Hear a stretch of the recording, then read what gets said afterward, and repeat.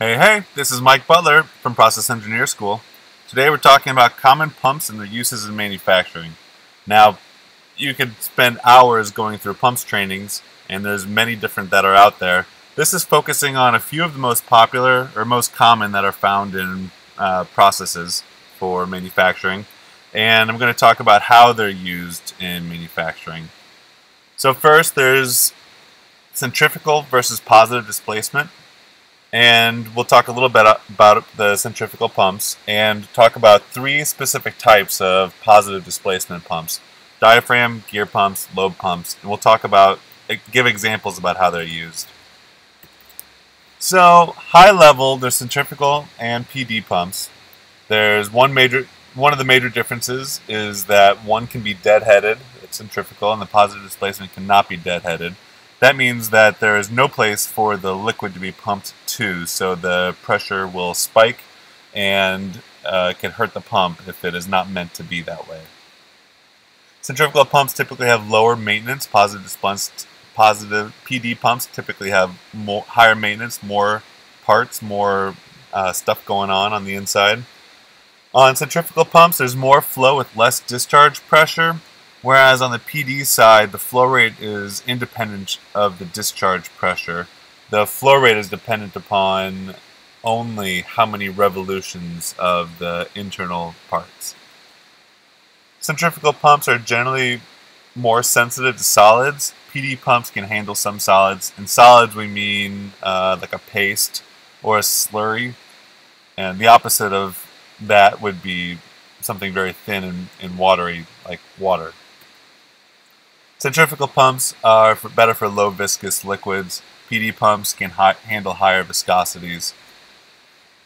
Centrifugal pumps have more shear to them, means that there are more turbulent flow. So more turbulence can be bad for some liquids. So first we're going to talk about centrifugal pumps.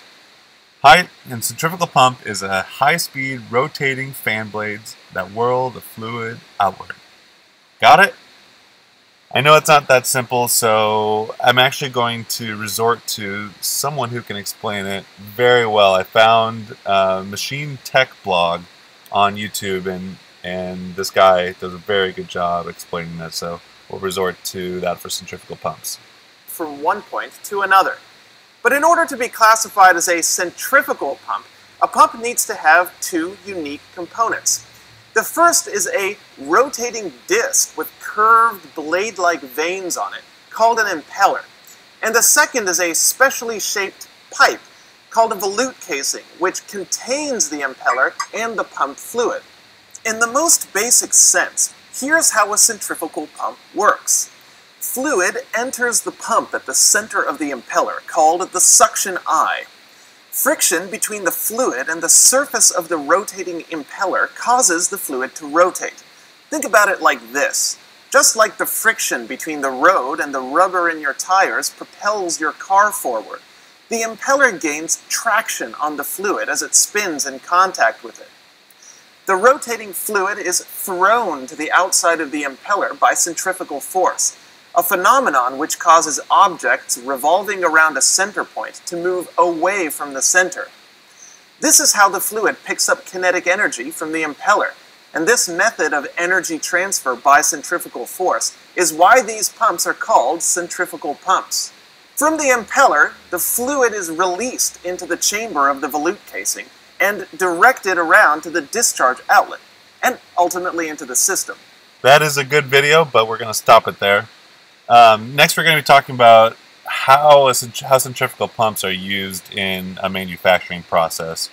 So in this setup, there's a storage tank that has some liquid in it, and that is piped to a centrifugal pump, where that pressure is relieved back through a back pressure regulator on a recirculation line to the top of the storage tank.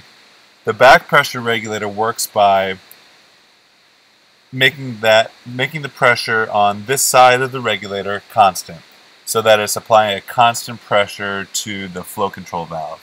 And the flow control valve is being controlled to be a certain amount open or closed to achieve a desired flow rate. And the way the centrifugal pump works is that it supplies a constant pressure for the flow control valve. We talked in an earlier video about how the flow control valve works, so I'm not going to get into that. One of the benefits of the centrifugal pump is that you can have a second supply line. It can disturb the pressure, so as each process turns off or on, or draws more or less flow, it can disturb the process control of the other one. So it can disturb the pressure supplied to the other flow control valve. A disadvantage is that the centrifugal pump has to be primed. And what that means is if there were to be air between the storage tank and the centrifugal pump, if you just turn the centrifugal pump on, it will do absolutely nothing. It will just look at you. So you have to push some liquid into the centrifugal pump in order to get it pumping. Next we're going to be talking about a very simple pump called a diaphragm pump, which is an example of a PD pump. A diaphragm pump are cheap, they're low maintenance, but the flow comes in pulses. For the diaphragm pump, again, we'll cut over to the Machine Tech blog, which has another great video for diaphragm pumps. Pump number 3 is the diaphragm pump. Unlike a piston or a plunger, an elastomer diaphragm is flexible. When it flexes, it changes the volume of the chamber, causing fluid to be drawn into or pushed out of the chamber. Our example is an air-powered double diaphragm pump. The pump is essentially 2 diaphragm pumps oriented back-to-back with the diaphragms linked by a connecting rod, so it can pump on both strokes. One unique property of the diaphragm pump is that it doesn't require a seal, because the wet and dry sections of the pump are completely separated by the diaphragm itself. Okay, so we showed diaphragm pumps, how they work. Now the way that they're used in a manufacturing process, or at least a common way, is as an unload pump. So if a chemical is coming in a drum, now it could be a drum or a tote, a common way of getting the liquid out is by inserting a wand, which is basically just a metal pipe, attached to a flexible hose that goes to the unload pump, and that can be typically hard piped to the storage tank. This installation is extremely simple. The benefit of the unload pump is that there's no electricity involved. These are typically air actuated. It's okay if it runs dry, so as the drum runs empty, you don't have to have someone there immediately to shut the pump off. One pump can handle high or low viscosity liquids. You don't have to have different pumps for different liquids. And it's okay for abrasive or high solids content. You're not going to hurt the pump. It's also okay for shear sensitive materials, so there's not a lot of turbulence going through the pump compared to a centrifugal pump. The next pump we're going to talk about is a gear pump. A gear pump delivers high pressure, precise flow. I found this GIF online which essentially shows what's happening, where liquid is entering the pump head from the bottom of the screen, and it travels along the outside of the gears, and as it arrives at the exit, the space between the teeth ends up getting pushed and squeezed by the teeth of the opposite gear. So there's a net flow in the upward direction. In this example that we've talked about in a previous video, there's a storage tank that goes to a gear pump, goes through a flow transmitter or flow meter, through an on-off valve and into the process. The flow meter tells the gear pump to move faster or slower. And this is great for high viscosity liquids or low viscosity. It is controllable to different flow rates and can run at low speeds.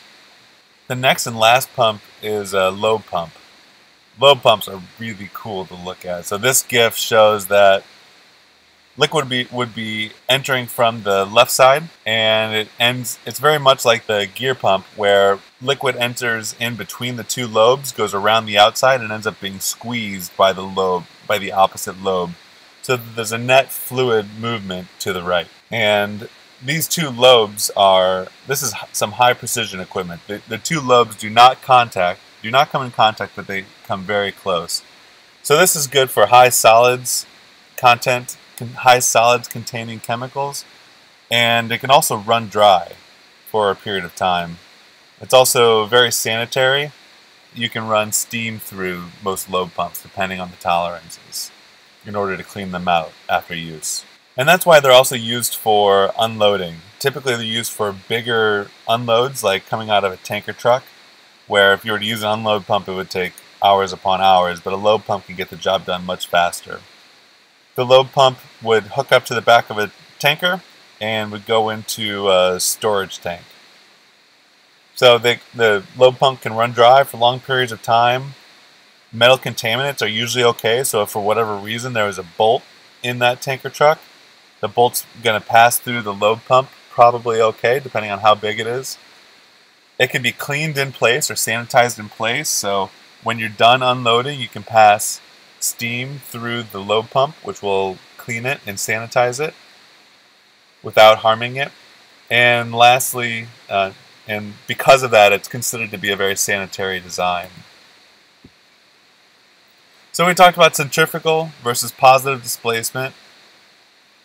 We went into a little bit more detail on centrifugal pumps, and we talked about 3 different types of PD pumps: diaphragm, gear pumps, and lobe pumps. So if you like this video, please press subscribe, and much more importantly, I would love to hear from what kind of problems you're facing today. I would love to see videos of any issues that you're facing, and we can work together on outlining a solution or just sharing some of the learnings that you've had. So I appreciate you watching this video. Stay tuned for the next one. Again, this is Mike Butler from Process Engineer School. I'll see you in the next go-around. Thanks. Bye.